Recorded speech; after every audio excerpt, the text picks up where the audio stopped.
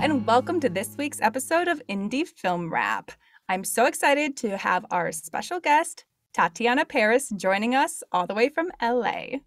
Hi, it's so nice to meet you. Thank you for having me on.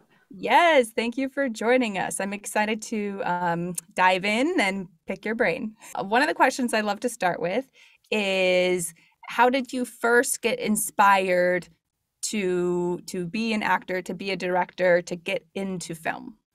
Sure, that's a really great question. I started off, I've been acting since I was 4 years old.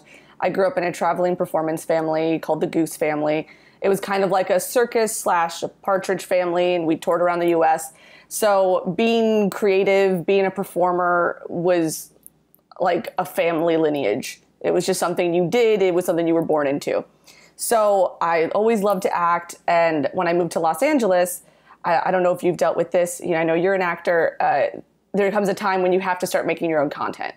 Like it's just the agents, the casting directors, they all tell you have to do that. You have to make your own content. So I was tired of waiting around for other things to cast me. So I started making my own stuff. And along that journey, I realized how much I enjoyed that process, how much I enjoyed that creative control, really being able to have my voice heard in a lot of ways that actors can't. You know, and acting is a beautiful profession and it is a beautiful craft.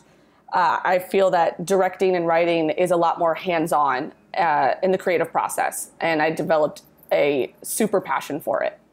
Yes, I definitely agree that there is um, when you become an actor, there's a certain level of control that you relinquish. You know, Right? you just say, I am playing this part in this project. And with writing and directing, it can be so great to dive into that and to regain some of that control. Absolutely. And I see it a lot of the times with some of the actors I work with. I'll see the director's potential in them. Because there are certain actors, and honestly, it can be very frustrating for a director to work with an actor who wants to be a director. You know, everyone's got their own visions, they've got their own pathways. But it's interesting to see what I saw in myself then, you know, someone who is so thirsty to have their voice heard. So that was me, and I felt like I was honestly usually very dissatisfied in the projects that I was doing, not necessarily because they were bad projects, just because I really didn't get to like scratch that itch. I really didn't get to get in there. And I feel like that's, I know our show, we talk about a lot of tips for filmmakers, but we do cover some of the acting side too. I feel like that's a great tip for young actors is you are a part of that creative process. You were Mhm. picked for a reason. I feel like a lot of times actors have this fear that kind of prevents them from speaking up or throwing their ideas out there. And I think it's it's always good to try, right? To test the waters a little bit and see like, oh, hey, well, this came to mind if we want to try that, you know, within your own work as an actor, if there's specific things that you think can enhance the overall project, then by all means share that. Don't keep it in and go, oh, I wish I would have said that, or like this could have been different or better.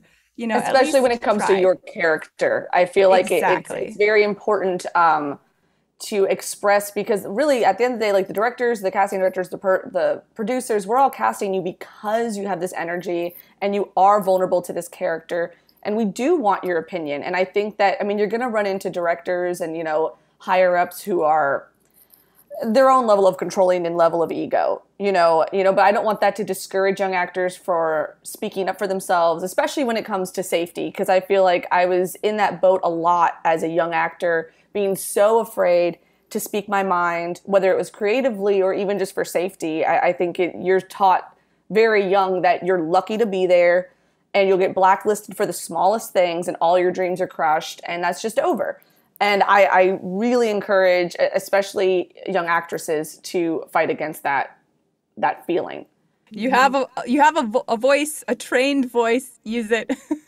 Absolutely, but it's really scary. I completely empathize. It's a really scary position to be in, but you don't want to be looking back at it later and being like, oh, wow, I can't even watch my own movies that I'm in, because I've been like that. I'm so self-critical of my directorial stuff, my writing work. I mean, all artists are like, ugh.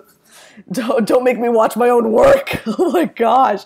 But you want to be able to say, I tried my best, I did my best, and, put your voice out there. I think you'll feel a lot of pride in that afterwards. I feel like for me, doing improv helped a lot with that. With me being a part of a Absolutely. collaborative environment where you have to tap into your voice, you have to express. Otherwise, you're not uplifting the team.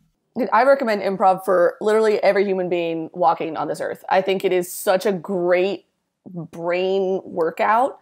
I remember when I did Groundlings in Los Angeles, and I was just, even my quips, not outside of improv, I was just witty. Back in the day, I was so witty. I was funny. No, but you're quick. It's just, even if it's unintentional, your brain is just like connecting and firing off so much faster. It's literally working the muscle.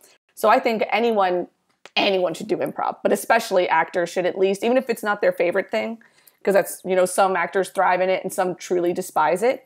I think it's important just to have it as a backbone. And so for you, with your journey, starting in the realm of acting and then moving into writing and directing, how do you feel like the improv has played into that in terms of like writing stories or directing? Well, I feel like especially on set, improv is extremely important because nothing, and I'm sure anyone who's worked on a set in any capacity will know that nothing goes according to plan. There's no way. And unless you are dealing with, even then at the higher level, there's still nothing you can do. But unless you are dealing with millions and millions of dollars of budgets and other people working for you, there is no way that you're not going to have to compromise and think on the fly. There are going to be locations that are going to change last minute. There's going to be crew who are sick. There's going to be actors who no longer like what they're saying, which is totally fine. Like, there's going to be wardrobe that's going to malfunction. I was doing, in my film Tinsel Tokyo, the bathtub that we were utilizing for it didn't have hot water. And now this is the one thing about safety. So I have not been true to myself. I have not been good to me. But it was freezing cold. I ended up developing like a low grade hypothermia from going into. But you roll with it. There's certain things you have to roll with. And at that time, what I wish I'd improv'd? I wish I'd gotten a heater. I wish I had done literally anything else. But there's just things that happen, or sometimes you don't have time to get a couple extra shots or a couple extra takes like you want, and you have to look through your deck with your AD and be like, okay, what can we combine? What can we do? Because otherwise, you're not going to get the film. You're just not going to get it. So that has really helped me with improv. And I feel like there's a lot of actors out there who are like afraid to take that leap or take that step into the other side. For you, was there a moment? Was there a catalyst? Like what made you decide, okay, here's my time. I need to write a project. Did you choose to write and direct at the same time? Or was it, let me just get a script out that I can do first? I guess I was ambitious. I did do both. I wrote, directed, and acted in the first few things that I did. And I will say that, like, it's not easy. It's truly not easy. I think writing and directing goes a little bit more hand in hand, but once you put yourself in front of the camera, it really is switching to do two different sides of your brain. And, trying to really sink into a character and really become grounded, but also being like, okay, where's the camera? Where's the light? Is the sound guy working? Is he okay? Have they got their lunches? Because then you start getting into producer brain, and that's where it takes a lot of faith in your team and a lot of trust in them and communication, such open communication of what you need as a performer, because they're often very different things. I think it was honestly it was a combination. It was first being super miserable. And I think misery is something that we really, we don't dive into. Sometimes misery can really push you to not be miserable. Complacency can be the death of artists. And I think that I was really miserable. I was very tired of going to endless auditions, getting callbacks, and not getting to the next level. And I wanted to take things into my own hands. So I got tired. And then I had a story that I wanted to tell. Like, it just kind of clicked for me all at the same time, where I was like, this story meant something emotionally to me, which is usually how I work as a writer-director. Like, something has to really connect with me emotionally. I have a much harder time just working on fluff pieces, which there's nothing wrong with that. There's like wonderful things to be done. I just have a harder time connecting and cranking them out. So I think that I had a film idea and I just had to make it. So both those things combined started me. Ill-adjusted or a previous project? Ill-adjusted. Yes. Cool. Do you want to touch on that a bit? Like what that story that you had to Sure. get out? Sure. Well, and I think this is such a great place for actors or filmmakers of any kind to start, would be start with your family or start with what you know deeply. Like, other people, whatever creatively gets you going is totally great. But it's the story is about two sisters and one who has OCD and the other one has bipolar.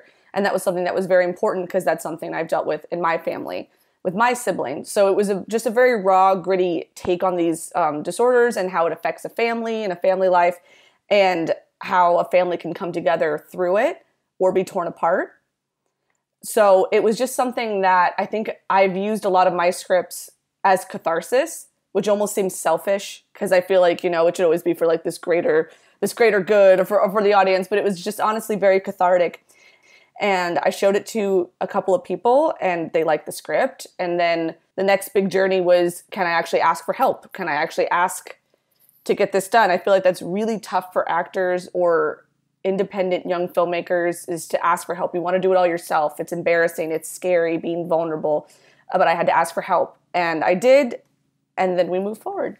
And I feel like too, back to your comment about like, doing work that was close to you and having it be cathartic. I don't feel like that's selfish, because if it's cathartic for you, it's likely also going to be in the end cathartic for a viewer, right? It's going to, That's a lovely point of view. I love that.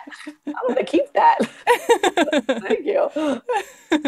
So yeah, I see that being the case. But like building your team, that's another great tip for filmmakers out there. Start like meeting people who you respect their work and getting to know them and building the relationship before, diving into a project together. For you, what was that like building your team? And do you typically use the same team for projects, or do you like to find new team members to work with? All it takes is being burned a couple of times for you to be like, I'll never work with anyone else again. And that's a bad mindset. I definitely don't recommend that to young filmmakers. I typically work at least with the same DP. I have worked with multiple DPs and I actually really respect their work. And depending on what the project needs aesthetically, I will work with different ones. But the DP that I usually use is John Calabrese. He's an incredible DP and he's a great supportive filmmaker. I would just tell, especially filmmakers, to not get too, if you have a bad experience with like a crew member, and bad can, be so varying, but to not let it get you down from connecting with other filmmakers. One of my first projects, I actually did a sketch before I did Ill-Adjusted, and it went so poorly, it almost completely pushed me away from doing anything directorial. It was such a nightmare. It was awful. Oh, it doesn't exist. All the footage is gone. And honestly, I'm thankful for it. There's certain things you're thankful. I'm glad it's gone. But you got to get back out there and make new connections. Because I think sometimes we think, oh, we're going to have this team and it's all going to work and mesh so well. And then you get there and there's like an odd one out, or sometimes you don't know how to use your voice, which is just part of like being on sets and working your own muscles. Especially for directors, because there's so much communication and communicating with different fields that have nothing to do with what you do. Your wardrobe, makeup, lighting, actors, and they all have these different ways of communicating, understanding, and processing. So it just takes a lot of work and a lot of sets. And sometimes they're going to fail. I think that's like a really important thing to note, is like sometimes they're going to suck. That's something that, I think is a great tip for filmmakers out there. Instead of saving all your money up for that one project that you think is going to be special or magical, start shooting free projects, start putting the work in, making those mistakes so that by the time you get to that one that you're really, really excited about, you have some experience under your belt, because those failures are going to lead to learnings. And footage. It's very hard to get people on your side to work for the most part, free when you're starting off, free, cheap, or even to get people to give you money for your projects if you have no work. You kind of have to start building your content, building your aesthetic to get people to believe in you. And then once you have that, you have your team. And you can also go into that room if you are into the stage of pitching with confidence. And I saw from your IMDb that you act in write, and or produce several shorts a year, which is really impressive. Some Oh, people, thank you. it's hard to do one a year. So with that, what do you think really helps to keep that consistency? I think for me, it's a matter of what's the word for it? It's a pattern. It's like I have a very strict kind of way of formulating my days where like for script writing, so I'll start off with the day and be like, okay, I'm going to edit a previous script and then I'm going to write a new script, like a piece of a new script. And I'll work on those things and then I'll work on a deck. So I have like a few hours. I think actually I watched a masterclass with Spike Lee and he said that was like, it was consistency of pattern that like you're a writer, you have to write. Like even if it's just a little bit, it's setting that time frame. And like even if you just do something a day for your career, one day, could be 10 minutes, could be a phone call you've been dreading, could be an email you don't want to send.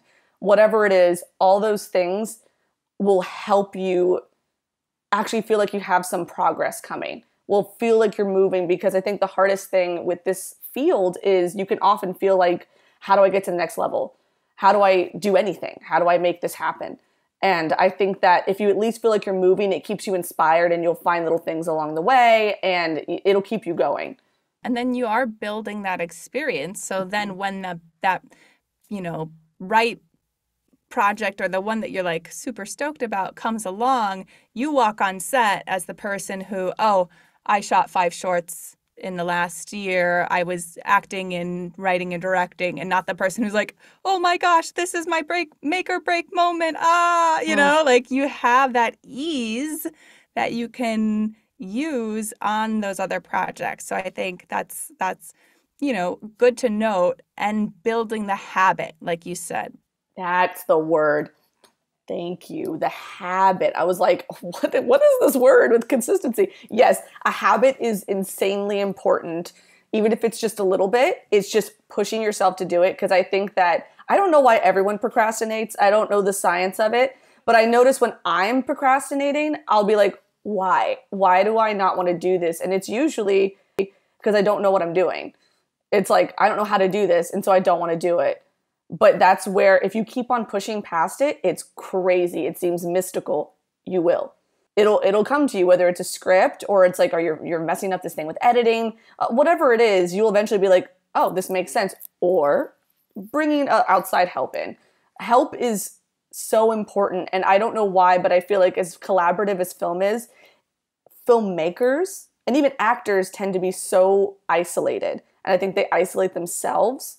And I think it is so important to have, whether it's outside of the film industry and you have your like supportive family or friends, or it's in the film industry, having people you can go to for advice, for pep talks, to actually work with. All these things are so important. That brings up a good point about not only the help of hands-on help in making and being a part of the process, but also the help of having emotional support and cheerleaders and people that believe in you. I know with me, like that has sometimes meant more than the other side, just having that kind of support goes a long way. Absolutely. I mean, this industry it is really one of the hardest industries. It's one of the few where you can go to school, if you want, you can go to school, you can work on so many things, and you're not guaranteed anything. You can move, you can move to New York, Atlanta, Los Angeles, and you're not guaranteed the goal. And that's really scary. It's very overwhelming. And sometimes it feels like things are just being picked apart by luck, and maybe they are. So to keep going, persistence, I do think, is the one commonality in success in this industry. I do truly feel like if you work hard and you don't give up, you're already ahead of most people, because it is just, and not even putting anything against those people. This is a really hard industry. And if it's something you don't truly love, I would back away, because it's just very overwhelming. It's a lot. It's a hard career, but I do think it could be very rewarding. And I think to get through it, having people who really support you, which also goes to not allowing negativity in your circle. You know, I think it's so important to realize people who really have your best interests at hand and who are either using you or are jealous. Like you'll run into so many people like that. With that in mind, I'd love to hear a little bit more about Tinsel Tokyo. I got to see the teaser for that and, really aesthetically Thank interesting and you. appealing and juicy. And so I'd love to hear more about the actual filming process of that. And if there's any good, like, um, I love it when we share like on-set tips or takeaways. So any Some of those from takeaways. Tinsel Tokyo? Tinsel Tokyo is one of my most vibey films that I've ever made. I call it my cologne ad of a movie where it doesn't have a lot going narratively, which is fine. You know, there's things that are just emotional pieces. It was based off of a terrible breakup I went through, and then I told it through succubus vampires. Living as you know what? Thank you so much. As you do, me again. So filming on that was a really stressful set. Not the people in it; they were all wonderful. It was just when you do indie and you have no money, it's all very fast, and you have to be so on top of things. And as I said, I was producing, writing, directing, and starring in Tinsel Tokyo. So I was wearing a lot of hats, and that was the one that I became low-key hypothermic on. And so one of the tips I actually would say from that, which is an interesting sidestep, would be like you have to take care of yourself on these sets because you want to be the best for your set. So by the end of that day, I mean, I pushed through, but I was almost hypothermic. I was starving. And I could barely stay awake for the last couple of scenes. And that wasn't helping my crew. You know, I realized that was a lesson I took away where, like, when you're going to set, whether you're an actor, whether you're any facet, feeding yourself, getting proper hydration, proper sleep, bare minimum is what you need to actually be your best creatively. I think that's a great point because you, as the leader, are integral to everything that's happening, but also the example to some degree. So I think that's a great tip for young filmmakers. It's, if you're going to be the example, you have to take care of yourself so that you can do that, so that you can communicate, so that you can make this project come to life, so that you're not delirious, and that your team isn't worn out and exhausted too. Like, Absolutely. if you're the one reminding people, hey, grab a water, hey, let's take 5, like, trying to make it a positive environment because it can be easy, I think, to fall into that trap of go, go, go. We got to get the shot. We only have this, focusing on those. Absolutely. So, Yeah, I think I'd watched another masterclass with Lynch, and he had said that, like, your crew is your family. He's like, treat them like it. And that's really stayed with me, especially with people who are working for cheap or for free. I'm sure everyone says this. You gotta feed them, and you gotta feed them well. You have to, you gotta treat them like the sweet, sweet babies that they are. They are working so hard. Take care of them, because everyone does things for, they want to be a part of art. They want to help you out. They believe in your vision, whatever it may be. But especially if they're working for free, if they're not, you should still take care of them. But if they're working for free, you got to take care of them. And you also have to take care of yourself as an example. So I'd love to hear if you have anything in the works, anything you're excited about. Well, currently, which is available to see now, it's one of the few things. A lot of my films are in festivals, so they're kind of tucked away. But I have a short horror called Monsieur Mime that is now available. It's on my Instagram bio. I don't know if I have it on my website yet. I have to add that to it. But it's called Monsieur Mime. You can find the link. And it's a wild time it's about a mime who's like the proverbial boogeyman for a woman who's going through like a silent disease. So it's very interesting. It's dark, and we're pitching it out right now to a lot of different horror streaming services. So would love if people checked it out. Well, that definitely sounds very interesting. I am very intrigued. Let's take a look.